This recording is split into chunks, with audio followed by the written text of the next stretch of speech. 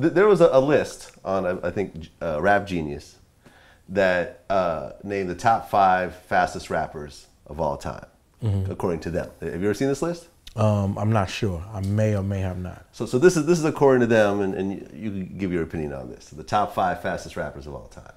Number 5 is Krayzie Bone. Okay. Number 4 is Tech 9. Okay. Number 3 is Twista. Okay. Number 2 is Busta Rhymes. Okay. And number 1 is Twisted Insane. Okay. How do you feel about being number 3 on that list? Well, I should be number 1. I personally think you should be number 1 also. Everybody will put theirself there. I would expect Busta to put himself there. I would expect Tech to put himself there. Everybody that's not number 1 on the list, I would expect them to put themselves there. But me sitting here answering your question, I'm telling you flat out, it should be me.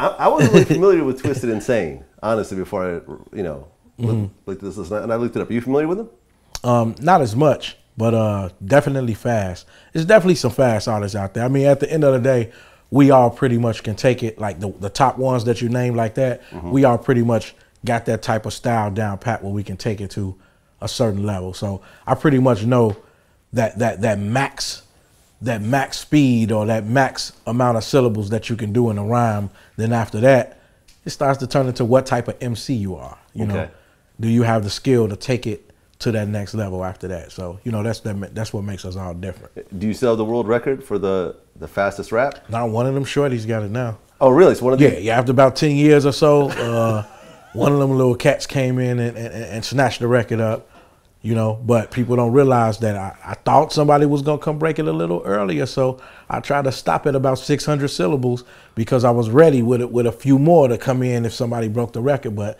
nobody touched it for about 10 years. So.